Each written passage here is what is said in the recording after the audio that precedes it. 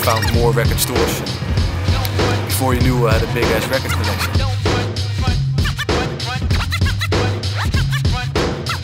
Having an actual piece of wax in front of you. And then classic feeling you get. Classic feeling, you know, you actually feel connected to the artist that made that music. Well, without vinyl, there won't be hip hop. I know. It's nothing like